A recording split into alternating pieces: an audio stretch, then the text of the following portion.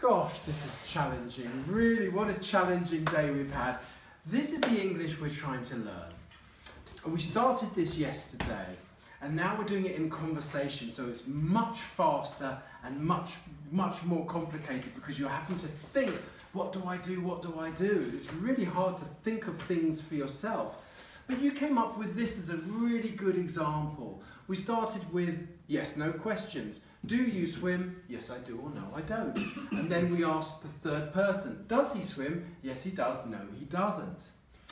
And then, the next question, we wanted more information. So this is the key today, more information. Do you drive? Yes, I do. Well, what car do you drive? I drive a Kia Picanto. And then you had to ask to the third person, what car does he drive? He drives a Kia Picanto. So let's just quickly look at this English. So, questions are made up, yes, no questions are made up of these three words. The little verb do or does, the subject, and the main verb.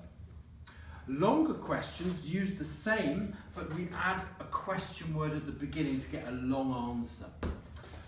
Now, there are just two things I need to mention about this. Number one, this is present simple.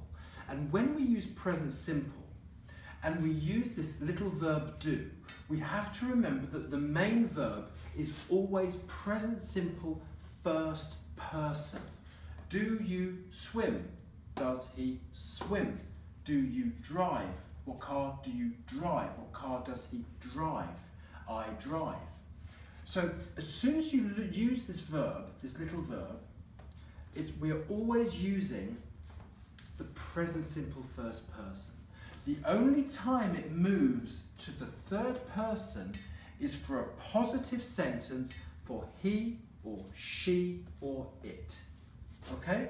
Now we didn't do negatives today, but negative sentences also use the auxiliary verb do. So this would be, I don't drive a Kia Picanto. He doesn't drives. No. Drive. Because we're using the auxiliary verb do. I don't, he doesn't. So this auxiliary verb makes the main verb present simple first person. And that's true for all questions using this and all negatives using this. Positive sentences, I, you, we, they drive, he, she, it drives. And that's what we practiced today. Well done.